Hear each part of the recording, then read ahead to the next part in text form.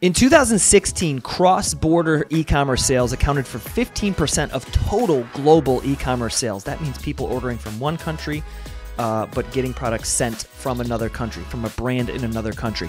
In 2022, that number is projected to jump to 22%. That means the world is buying, and they're not just buying from companies in their own country. They're buying from companies anywhere in the world that can get them the products that they want and or need in the time frame that they want or need at the cost that they want or need. So this poses the question, are you looking globally for revenue opportunities for your brand? Let's get into it.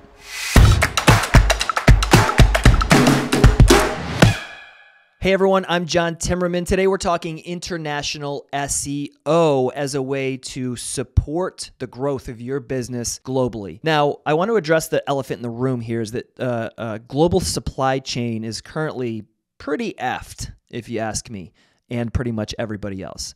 There's a worker shortage for actual pilots and captains and drivers and people to actually get products from A to B. So that's issue number one. Issue number two is costs are all over the place. Inflation and fuel costs are causing overall shipping costs to go up, and it's changing costs for suppliers because they need to get the products or the raw materials to make the things, and so their costs go up. Everybody's costs are going up, and everything is delayed. But with this massive problem is coming massive solutions. So we are seeing technologies like 5G making software and processes so much faster. So that will start to creep in, already is starting to creep into the logistics and supply chain to make things happen faster. AI is automating things so that businesses don't actually need people for some of these processes because robots and software and AI are doing it for them. So out of this problem is going to come massive opportunity for speed and efficiency in logistics. That means that your brand is probably going to be able to sell things in a lot of different countries other than your own, just as efficiently as you have been able to do in your own country in the past. I know for sure that companies in the U.S. can sell at least cross-border to countries like Canada and Mexico, if nothing else, through Amazon. Amazon is sort of combining their logistics powerhouse to allow U.S. brands to sell in Canada and Mexico relatively easily. And it's only going to expand beyond there. Similar, there's partnerships kind of in the works between the U.S. and Brazil to be able to do the same thing through Amazon. And all the other competitors to Amazon, like Walmart and Shopify, are looking into similar opportunities to expand their clients' ability to sell in other countries. So how do you go about doing this? Well, after you've figured out all the logistics pieces, which is going to be an ongoing beast, but the brands that are paying attention now and setting themselves up for the success are the ones that are going to be generating millions of dollars in revenue from other countries in the next 1, 2, 3, 5, 10 years, right? So after you figure that out, then you want to go to the most basic modern marketing tactic beyond just brand building, and that is SEO, right? Brand building's number one because if you have a great brand, people will go find you wherever you are. Right? So you don't have to try as hard to sell when you've got an amazing brand people love. But after that, SEO is the most powerful because it's an efficient way to market, meaning you put costs into building your SEO value and program, and it stays there for the long haul. It's not like advertising where when you stop spending ad dollars, those ads go away, right? So building SEO value, that means working on your website. We'll talk about this in a little bit, but as it relates to international SEO, it involves possibly building multiple sites or different sections of your site. And international SEO goes beyond, actually SEO goes beyond just Google.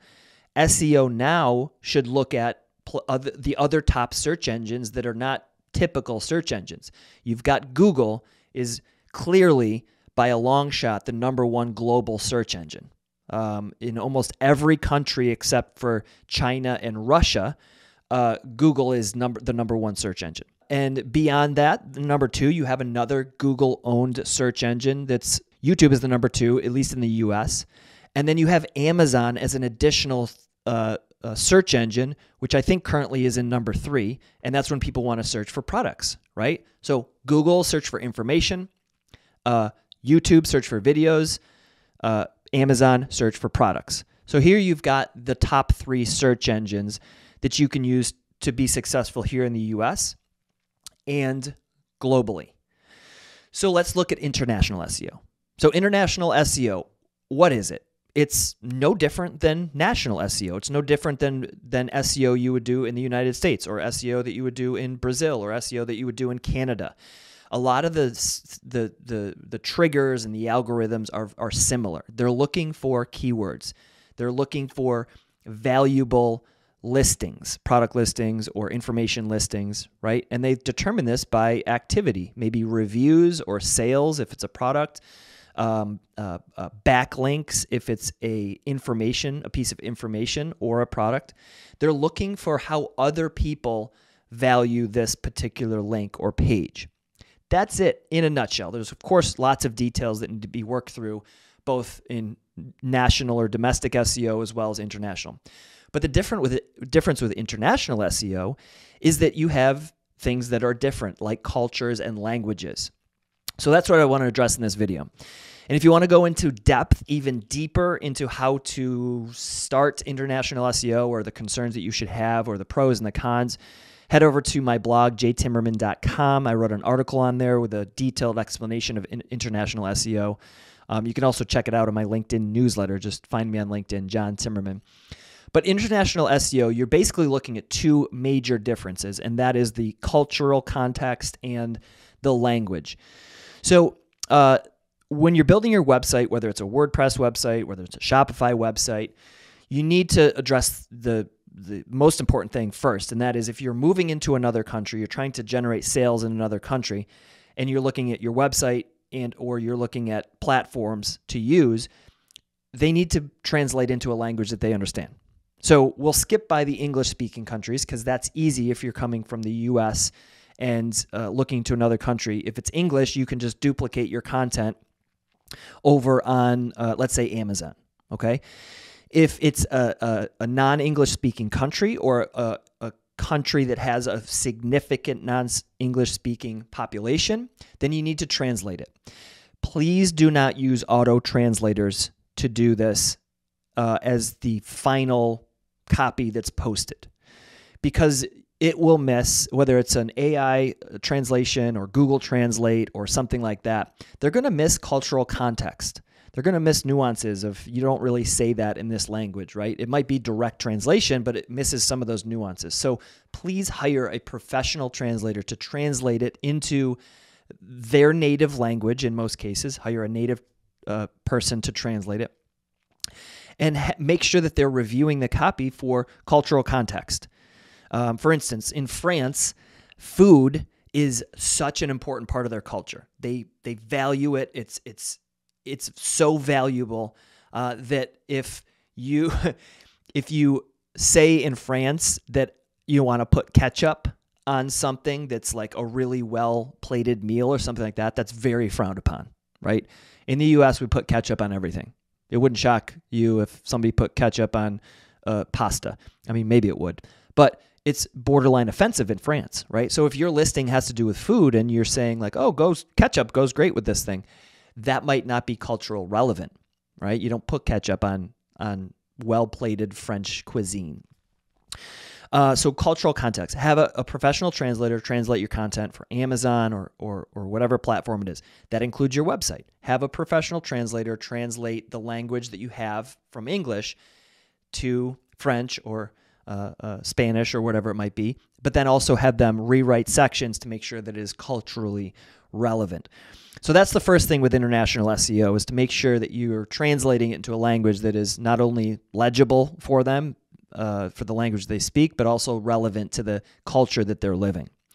Number 2 is for search engines. There's a few different approaches you can take.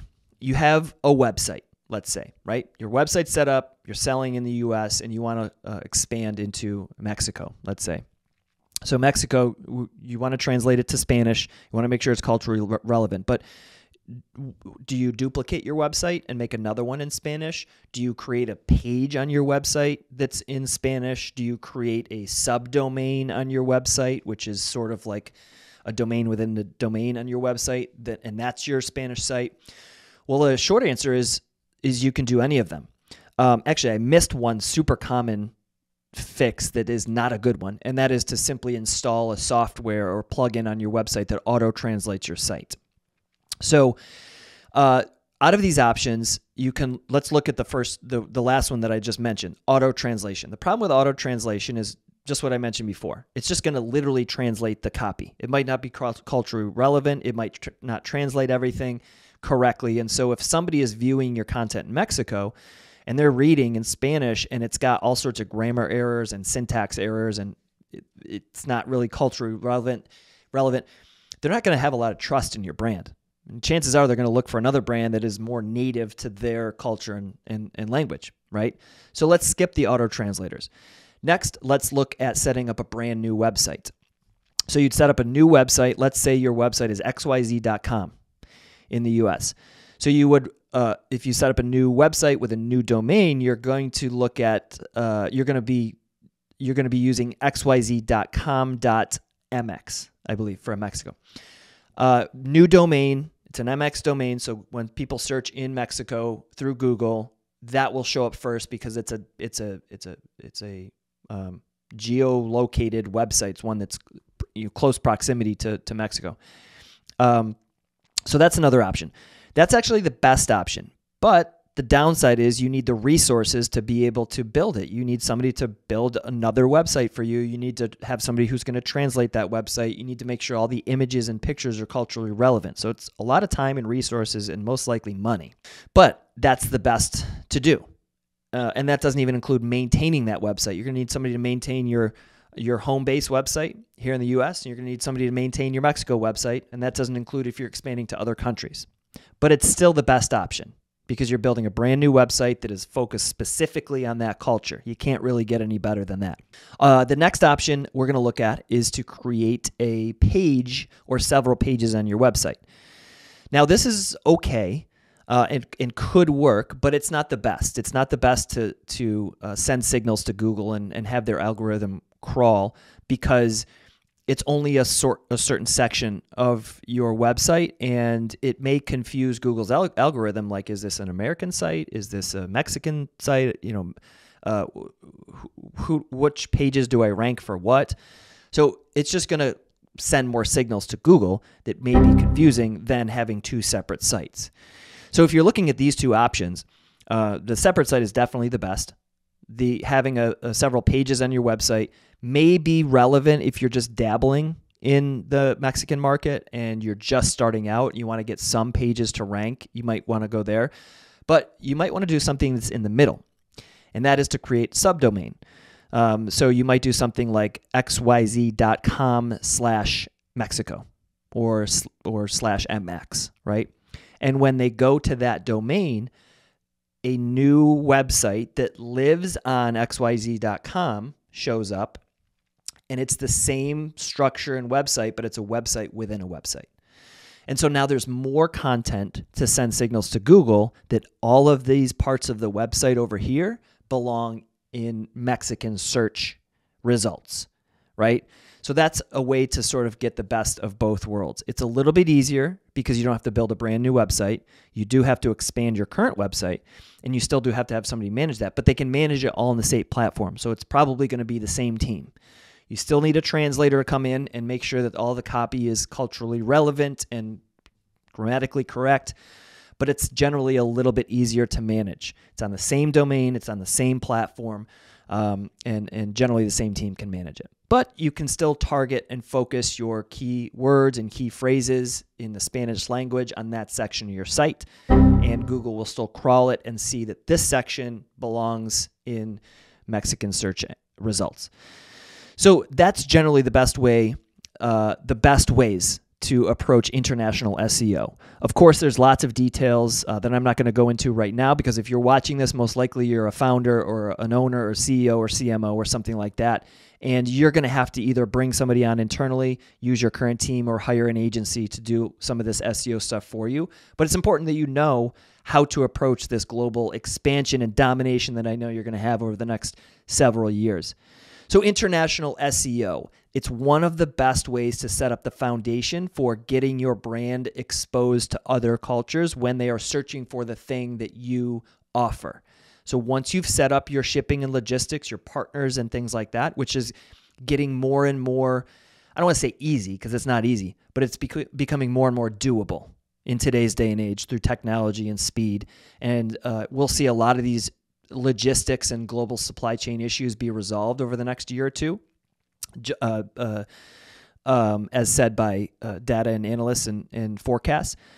And once that happens and you're set up, the next thing you need to do is make sure that your brand gets out there. So rather than starting with that big advertising campaigns that are super expensive in other countries that you don't understand, start with SEO so that when people are searching for a product that you offer, you show up.